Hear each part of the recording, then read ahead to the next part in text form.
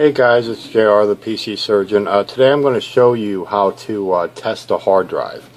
And if you don't know how to pull a desktop hard drive out of a desktop or a laptop hard drive out of a laptop, you may want to do some research on that, but it's pretty easy. I think a quick Google search, you'll be able to pull them out. And this is if your computer's not booting. You want to pull it out and plug it into another machine via the SATA power and SATA data cable in a desktop. Or you can buy cradles at an electronics store that the hard drive just plugs into, and then you just plug it into another computer, desktop or laptop, with a USB. And it'll install the driver. If it doesn't install the driver, then it's definitely bad, you know, if it's not recognizing it. But hopefully it installs the driver and it spins up. You can actually feel it.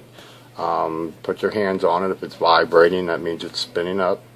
So if you get to that point, you still may not know if your hard drive is good or not. I see forum posts all the time, you know, is my hard drive bad? You know, and they don't know, and people have them run check disk, which just fixes software. That has nothing to do with your hard drive's physical sectors.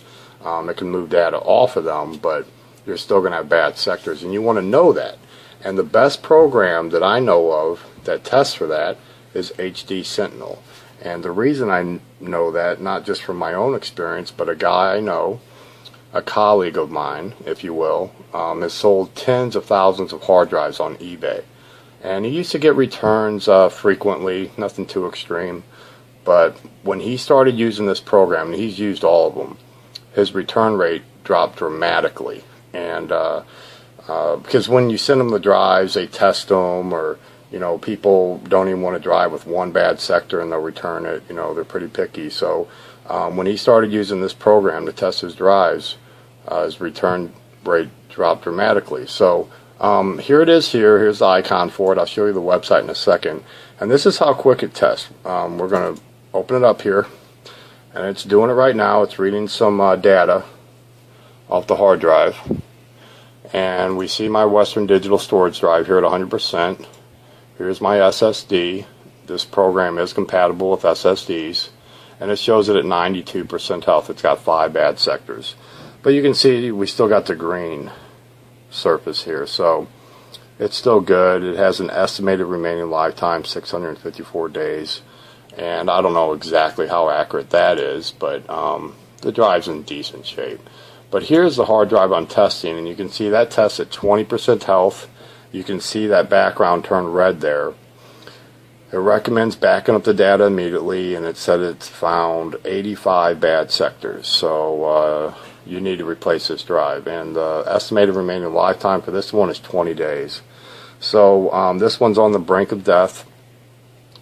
And like I said, this is the best program that I know of. You can get free ones. This one is paid. It's like $23 for the standard edition. But the free ones are by the hard drives manufacturers, Western Digital or Seagate, and they are pretty good. They take a long time, though. Even their quick test takes quite a while, and you saw how fast this did this. So I do this in front of customers. I let them know. I show them that the hard drive's bad. They don't just have to believe me or take my word for it. So we'll go to the website here.